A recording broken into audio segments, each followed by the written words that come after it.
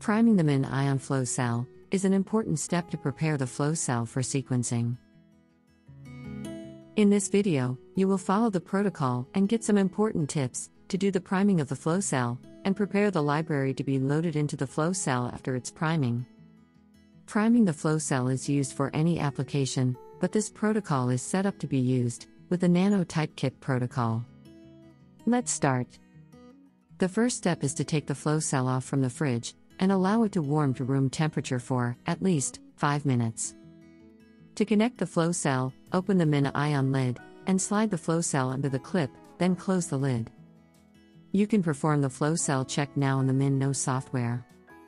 To prepare the priming mix, you should thaw the following reagents: sequencing buffer 2, SB2, loading beads 2, LB2, flush tether, FLT, and flush buffer, FB. Please thaw all the reagents at room temperature. Be aware that you will use only the flush tether and flush buffer for the priming mix. The sequencing buffer 2 and the loading beads 2 will be used to prepare the library mix later on. Vortex the flush buffer and flush tether tubes. To prepare the flow cell priming mix, add 30 microliters of the flush tether, FLT, to 1.17 milliliters of flush buffer, FB. Vortex, and spin down briefly. Reserve it.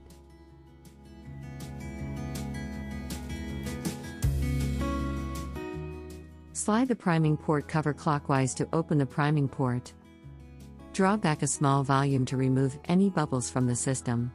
Set a P1000 pipette to 100 microliters. Insert a pipette tip into the priming port, turn the wheel until the dial shows 120 to 130 microliters, or until you can see a small volume of yellow-colored buffer entering the pipette tip. Take the reserved priming mix.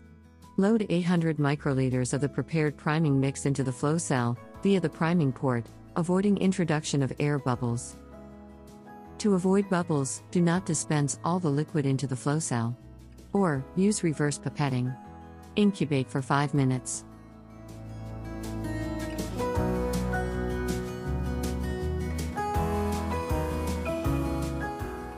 During the incubation, prepare the library for loading. This protocol is adjusted for using 12 samples. Attention!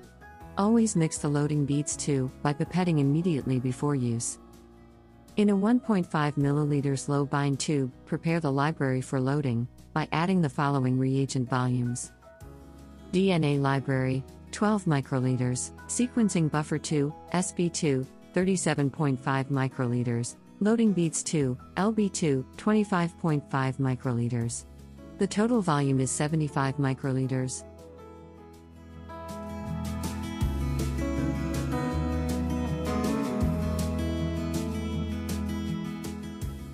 At this point, you expect the 5 minutes of the priming mix incubation is over. Gently lift the SPOTON sample port cover to make the SPOTON sample port accessible. Load 200 microliters of the priming mix into the flow cell via the priming port.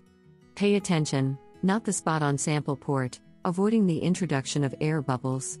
You should observe the liquid overflowing through the SPOTON port. Here again, you can use inverse pipetting, but do not forget to leave a small volume in the tip. Mix the prepared library gently by pipetting up and down just prior to loading.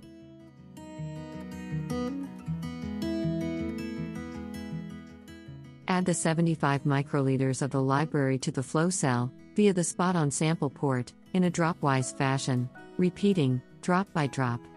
Attention! Do not allow the tip to touch the SPOTON port. Ensure each drop flows into the port before adding the next.